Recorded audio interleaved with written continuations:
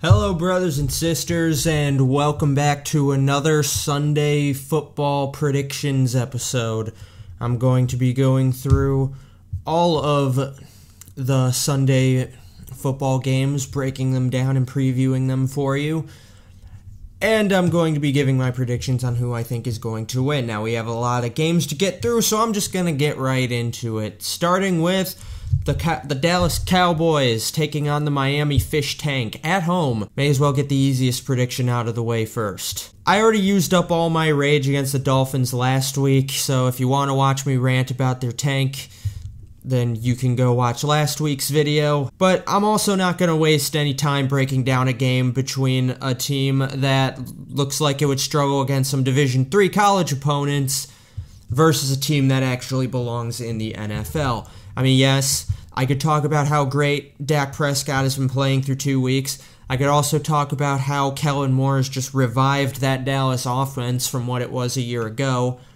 But the bottom line is it just doesn't matter. The Dolphins are terrible. They're an absolute embarrassment, and there is no way that the Cowboys don't win this game. Although before we move on to the next game, it is worth noting that Minkah Fitzpatrick has been traded off of the Miami Dolphins roster, which is good for him. He'll be heading to a real team. He's been traded for a first-round pick to the Pittsburgh Steelers. So the Dolphins fire sale of literally any player that can make a worthwhile contribution to their team continues. That's going to bring us to my team, the Bills, taking on the Cincinnati Bengals in their home opener. The Bills' home opener, that is. And before I talk about why I think the Bills are going to win this game, and they will win this game, Cincy, sit down. We need to talk.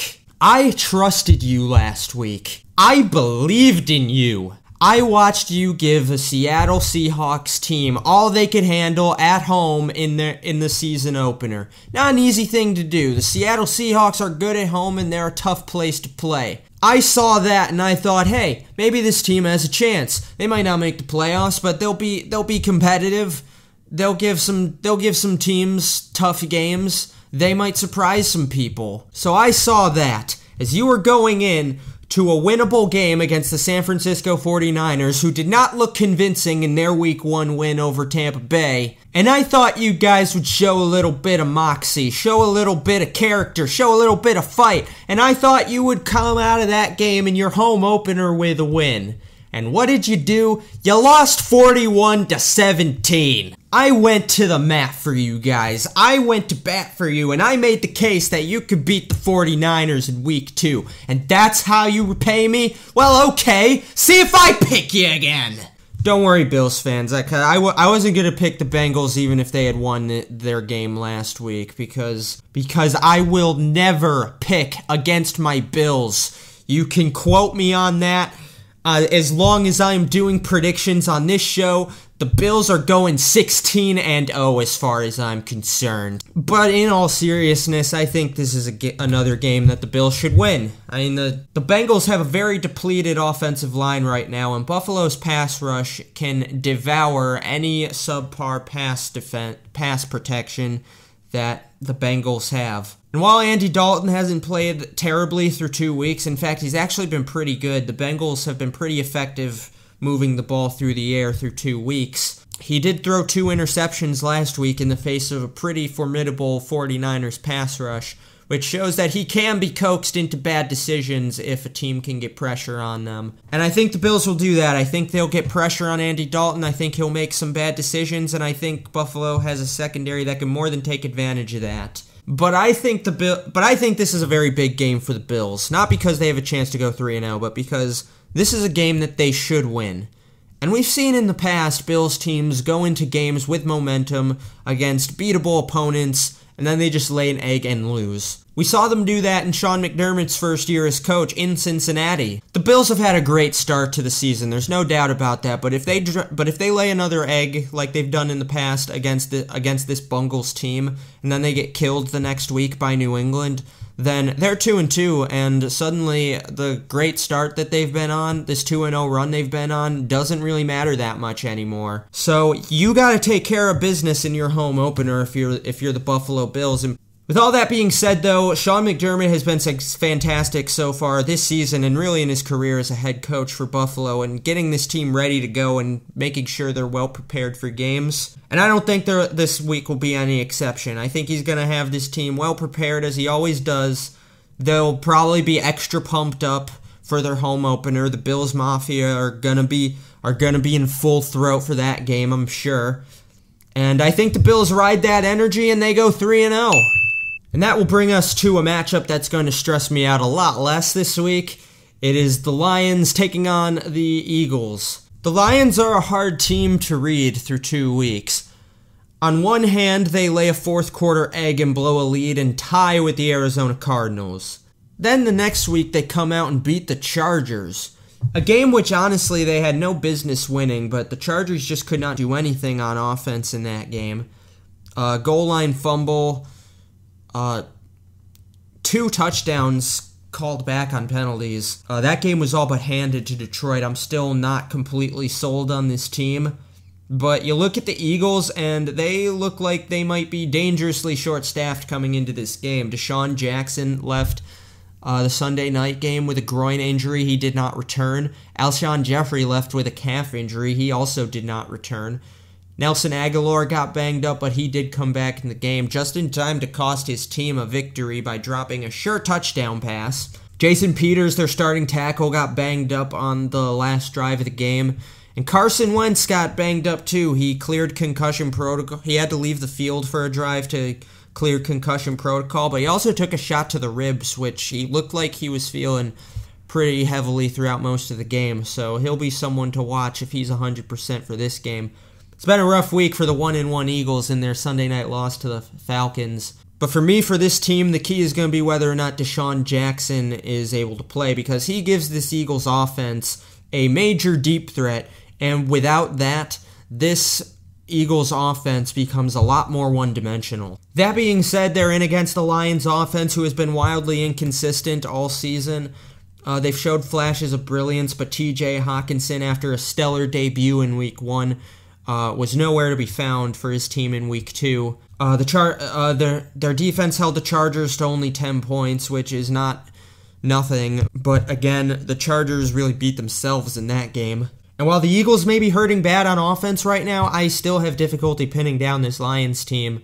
Like, what is their identity as a football team? I really don't know.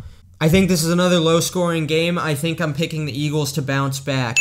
I don't necessarily want to press the panic button on the Eagles after one loss, and I also know better by now than to overestimate the Lions after one good win, and that wasn't even a very convincing win either. So I'm just going to pump the brakes here, and I'm just going to stay the course, and I'm just going to assume that balance will be restored in Week 3, and the Eagles will right their ship and beat a less than convincing Lions team. And that brings us to an AFC East showdown between the Jets and the New England Patriots. The Patriots are running the gauntlet of their divisional opponents. They showed up to Miami last week. They play the Jets this week, and then next week they play the Bills. So they will have played all 3 of their divisional opponents in consecutive weeks by next week. And the Bills look like they're the last hope in the AFC East to challenge the Patriots in that division, because Sam Darnold's going to be out of this game again with mono.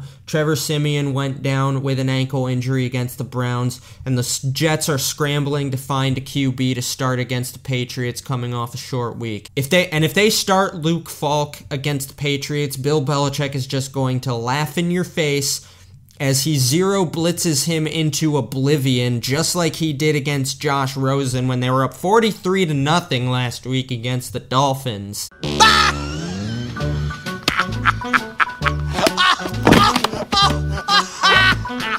Next, we have the Indianapolis Colts hosting the Falcons for their home opener. Both of these teams coming off some really uplifting victories. The Colts getting a hard-fought divisional win on the road, and Atlanta also grinds out a win at home against the Eagles that may have very well saved their season. Julio Jones got his mojo back after getting shut down in Week 1 with 5 catches and for 102 yards and a pair of touchdowns. Calvin Ridley also broke 100 yards receiving on 8 grabs and also scored a touchdown. Still nothing going on the ground for this team, though, as their two running backs ran for a combined 54 yards on the game. Not great going against a Colts defense that has actually looked pretty vulnerable against the run in 2 games. If Devontae Freeman was going to have a breakout game for this season, this would be his opportunity because the Colts gave up 123 rushing yards against the Titans. 81 of those were to Derrick Henry. And that's coming off a game where they got absolutely gashed by Austin Eckler. Indy has some holes on defense for sure, and while the Falcons are coming off a very impressive defensive performance, having picked off Carson Wentz 3 times in that game, Jacoby Brissett, his numbers don't jump out at you from week 2, but he did throw 3 touchdowns and only 1 pick, so it was a serviceable performance by him. He rarely costs his team games. You don't see him making the same kind of mistakes that Jameis Winston or on some occasions Andy Dalton and Cam Newton have made. And I would also expect to see Indianapolis stick to their game plan, which is just hand the ball off to Marlon Mack. He got 20 carries in the last game against the Titans. I would look for that to happen again in this game. I like that the Colts are at home in this game, and I do admit that I've kind of fallen for the Colts team and their story this season. I find myself rooting for them in spite of myself. It's just a really great story. I mean, they're trying to overcome the Andrew Luck retirement, something that when it happened, everyone thought that they had no chance and that the AFC South was going to be wide open. But a win here against the Falcons would, I think, firmly put them in that mix to win the division and make the playoffs.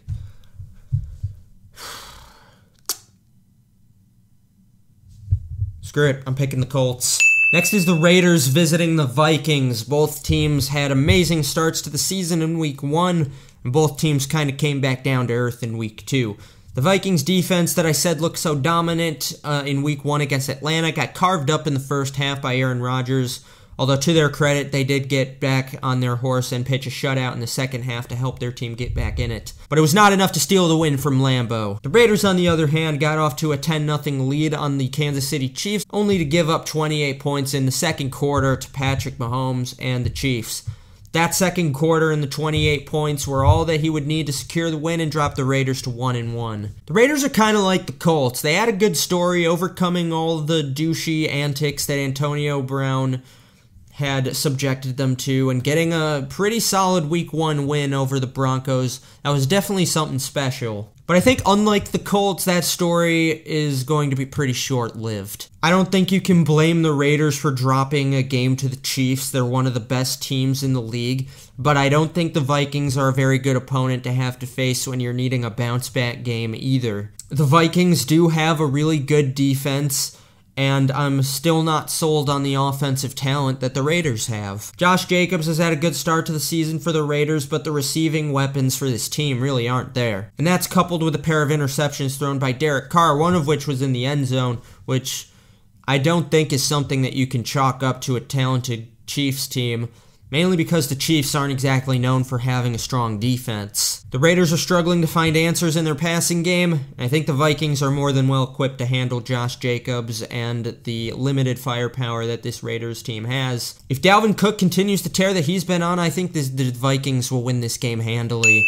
And I hate to say that because it all started so promisingly for John Gruden and the Raiders this year. But that brings us to a huge Week 3 matchup between the Baltimore Ravens and the Kansas City Chiefs. Lamar Jackson versus Pat Mahomes. Round 2, if you remember. These two teams played each other in week, I want to say 10 of last year. The Lamar Jackson-led Ravens were able to force the Chiefs into overtime last year, but ultimately were unable to escape Arrowhead with the win. Lamar Jackson is going to go back to Arrowhead to try and exact revenge for last year's game. And the Ravens, off to a 2-0 start. The Cardinals made them sweat a little last week, but as I predicted, they were able to close that game out, unlike the Lions the week before. The Chiefs, on the other hand, have easily beaten both of their opponents, and Patrick Mahomes is every bit as good, if not better, than he was last season. Lamar Jackson, though, also coming into this game completely on fire. I wouldn't be surprised if this is a very high-scoring offensive shootout. I do like the Ravens defense better than the Chiefs defense, though. If I had to narrow down an advantage, I think the Ravens have better talent on defense than the Chiefs do, and if it came down to a defensive stop to win this game, I have more faith in the Ravens defense to get it than the Chiefs. And I think it will come down to a defensive stop in like a 45-43 game.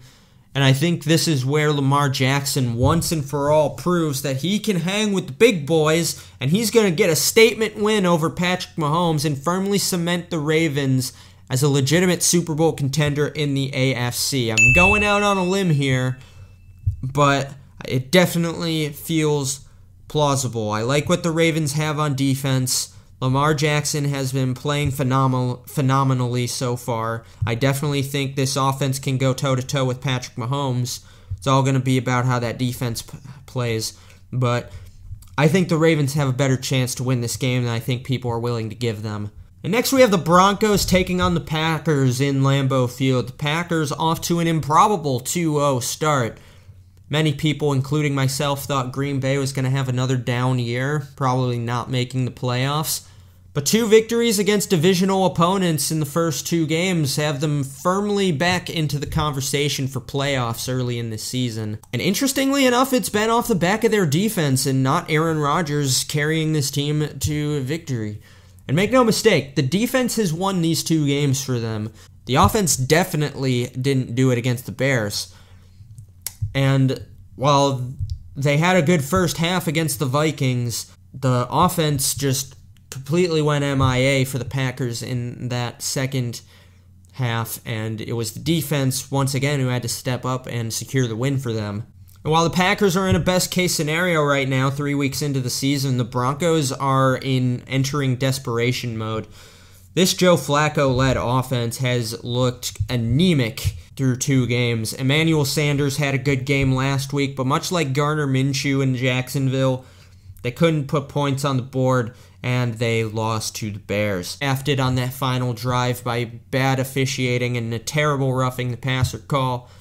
But when your team's identity for years has been winning games with your strong defense, that's a game that you gotta close out regardless. And I've said it before and I'll say it again, when you hold a team to 16 points, you really should be able to win that game. And I think this Packers defense is going to bury this hapless Denver offense and get off to a 3-0 start and continue their hot start to the season. Kicking off the 4 o'clock games, we have the Carolina Panthers.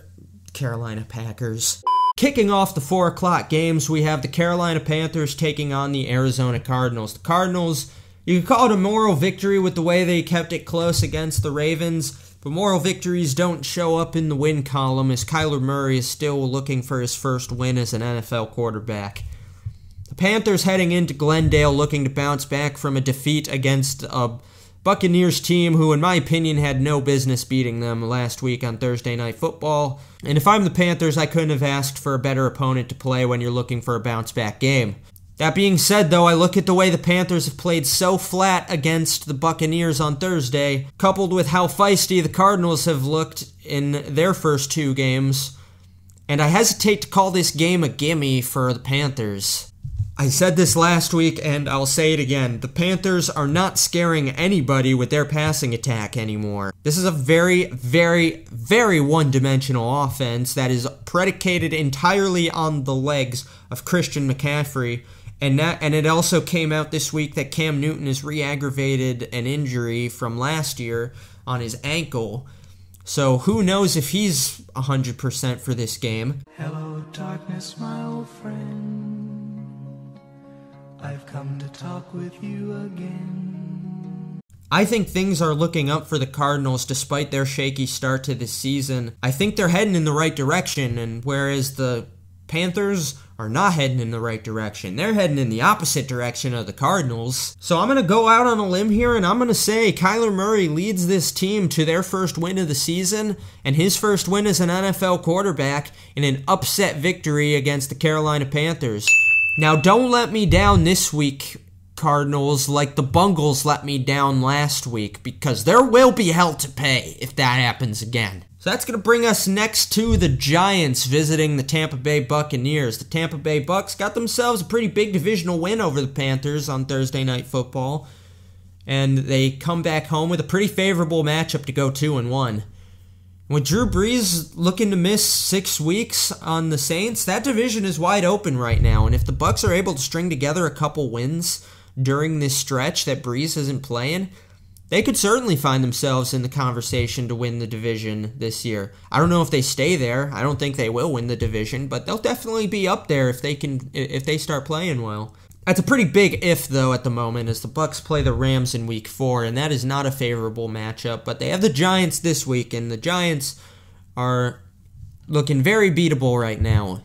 The New York Giants, who 2 weeks in a row have been absolutely pushed around by their opponents on defense. And the big news coming out of the Meadowlands for the Giants this week is that Eli Manning has finally been sat down in favor of rookie 6th-round draft pick from Duke, Daniel Jones. That's right, Giants fans, you're finally going to get to see what your top 10 draft pick is going to look like in a real NFL game. Which I personally, I don't get it. I don't know what they hope to accomplish with this move.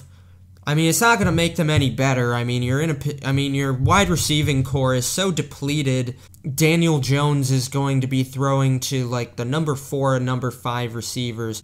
And personally, I would have kept Eli in if I were the Giants, because I mean, I get Daniel Jones needs to get playing time, but at the same time, you could wait for some of your bigger playmakers on offense to get healthy so he actually has weapons to throw to, instead of setting him up to fail with these scrubs that you're currently forced to start on offense at wide receiver. And as talented as Saquon Barkley is, I haven't even talked about him yet, but as talented as he is, I don't think he's good enough yet where he can single-handedly win games for this team. I mean, the Giants' game plan this season is going to be all about Saquon Barkley, and that makes them very easy to game plan against, and that's why I think the Buccaneers are going to win this game. So next we have the Seattle Seahawks taking on the New Orleans Saints. Saints are in worst case scenario situation right now if they can't find a way to win games until Drew Brees gets back. Then they're in danger of having the season really get away from them. No disrespect to Teddy Bridgewater, I mean, the guy's a good starter, but he did not look all that convincing against the Rams. Granted, it's the Rams, and that's a tough pass rush to have to just get thrown into the fire against when you haven't started a game in about 2 or 3 years, I think it is for him. But this is not set up well for the Saints, hoping to get Teddy Bridgewater off on the right foot. Whereas this is set up beautifully for the Seattle Seahawks to go 3-0 and put some real pressure on the Rams for that division, which is looking stacked, by the way. I mean, between the Rams, the Seahawks, and the 49ers, you could be in a position by the end of this week where all 3 of those teams are 3-0. But time will tell on that, though, because I'd like to see the Seahawks beat a team that actually finishes the game with the same quarterback that they started, because they could win this game. They're facing a Saints team without Drew Brees. They beat the Steelers last week. Ben Roethlisberger had to leave that game. Seattle has really gotten some good breaks to get them off to this 2-0 start, and I think they will win this game and go 3-0. The Seattle defense, I still don't feel has gotten its legs underneath them. Jadeveon Clowney has still been struggling to get his feet underneath him as a Seahawk. They played better against the Steelers, but they did allow Mason Rudolph to throw 2 touchdowns to get Pittsburgh back into that game. But Russell Wilson continues to look like one of the best passers in the league. Their offense is firing on all cylinders with DK Metcalf and Tyler Lockett. And the Saints are legitimately struggling on defense through the first 2 games of the season, and Drew Brees is going to be missing for 6 weeks of the season. I'd like to see Seattle's defense step up and really dominate an opponent, but Teddy Bridgewater is the highest paid backup in the league for a reason, and I don't think this Saints team is necessarily going to roll over either, but I am legitimately concerned about the Saints defense, and Russell Wilson can still sling it with the best of them. I'm giving this one to the Seahawks. That brings us to the Houston Texans and this, I almost said San Diego, the not San Diego Chargers. The Texans coming off an extremely close call against the Jacksonville Jaguars, where they were half a yard away from losing that game on a 2-point conversion. The O-line continues to be an absolute liability for Deshaun Watson and this team as he is constantly getting hit and sacked. And the defense for the second week in a row has failed to get a timely stop to close out a game. I mean, that touchdown that they allowed Jacksonville to score in the last minute of the fourth should have tied the game and send that game into overtime, but Doug Marrone had to make the bold decision to go for two, and they were able to get that stop, but still, though, that's not what you like to see on defense. The Chargers, on the other hand, coming off a really bad loss to the Lions, a game they probably should have won. Austin Eckler came back down to earth a little bit, scoring a touchdown, but also losing a fumble in that game. And the offense just couldn't put points on the board.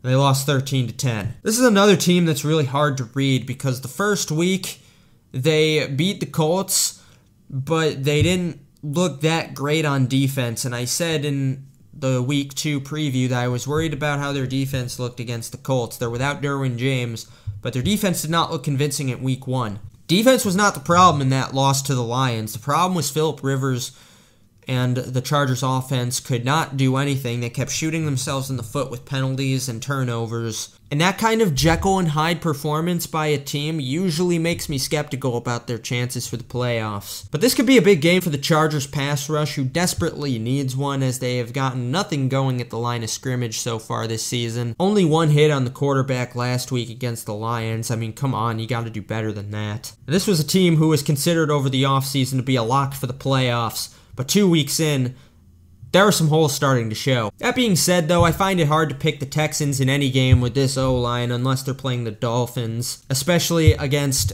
a Chargers pass rush that does have some talent and some firepower. It'll come down to defense for me. Do the Chargers finally impose their will on a team and get sustained pressure on a quarterback? If they do, then I think they win handily, and if they don't, then I'm not sure. I want to believe in the Texans. They have so much talent on offense despite that terrible O-line that I think they will win, but it'll be another close one. But I'm tentatively giving this one to the Texans. Next is the Steelers taking on the San Francisco 49ers. And if you're a Steelers fan and you're absolutely devastated to the injury of Ben Roethlisberger, look on the bright side, at least you have Minkah Fitzpatrick. But the 49ers are coming off a very convincing 41-17 win over the Bengals, which I'm still salty about. But credit where it's due, Jimmy Garoppolo had a much better looking game than he did in Week 1 in Tampa, throwing for nearly 300 yards and 3 touchdowns. The run game was also on fire, gashing the Bengals for a total of 259 yards rushing. The Niners come into their home opener riding pretty high, hosting a Pittsburgh team who could not be riding lower, having lost Ben Roethlisberger for the year. The future is now for Mason Rudolph. And even if Mason Rudolph comes in and he plays great, I mean, losing your starting quarterback for the season is a very heavy blow, and it's usually pretty tough to recover from for teams. But like I said, the Steelers' problems haven't just been on offense, because their defense hasn't been anything close to what it was expected to be. And again, they traded for Minkah Fitzpatrick, so that's great, I guess. He'll probably play well for this team. At the end of the day, he's only one player, and this Pittsburgh defense as a unit has greatly struggled so far. And this could easily be another 300-yard game for Jimmy G and another huge game for their running backs. I think the Niners take this. And that brings us to the Sunday night game where the Rams take on the Cleveland Browns. Why is this a primetime game? Like, really, why? Why is it a primetime game? The Rams off to a 2-0 start following a dominant victory over the Saints in the NFC Championship rematch. Obviously, Drew Brees went down early in that game, but it was still an impressive game by the Rams. Meanwhile, the Browns, riding an entire offseason of hype, got absolutely slapped around in Week 1, and then just beat up on a Jets team that was forced to play their third-string quarterback for a majority of the game. Yeah, I'm not sold on this Browns team. The talent on offense is undeniable. Baker Mayfield Looks like he could be a great quarterback. But this O-line, much like the Texans, has been an absolute disaster, and they're heading in to take on an Aaron Donald-led Rams pass rush. This team constantly shoots themselves in the foot with penalties on both sides of the ball. They still look undisciplined, which is a failure of the coach as well as their players. And I am not putting any stock in this defense, who just held a third-string Jets quarterback to 3 points. I don't even need to talk about the Rams because, I mean, you just look at these two teams. You look at Cleveland, you look at the Rams, and who's the better team? It's the Rams. Finally, the Monday Night Football game sees the Chicago Bears heading into the nation's capital to take on the Washington Redskins, and the Bears finally learned what it's like to have a successful game-winning field goal attempt. But that game did nothing to silence any Mitch Trubisky doubters as he passed for 120 yards and no touchdowns.